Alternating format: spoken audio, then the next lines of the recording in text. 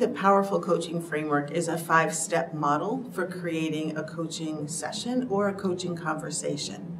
5 things that every coaching conversation ought to have to be a successful one. And so it's also a framework for people who are confused about how to coach. It's a quick reminder of what they need to discuss with the person that they're coaching. The P in the word power stands for purpose. What is the purpose of our session today or long term?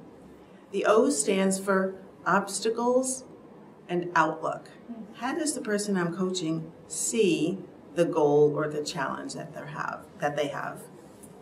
The W is what to do about it. What are the steps I can take to move forward? And the E is to empower. It's a skill that coaches learn to help people or to inspire them to take some steps to move forward. And sometimes there's often resistance.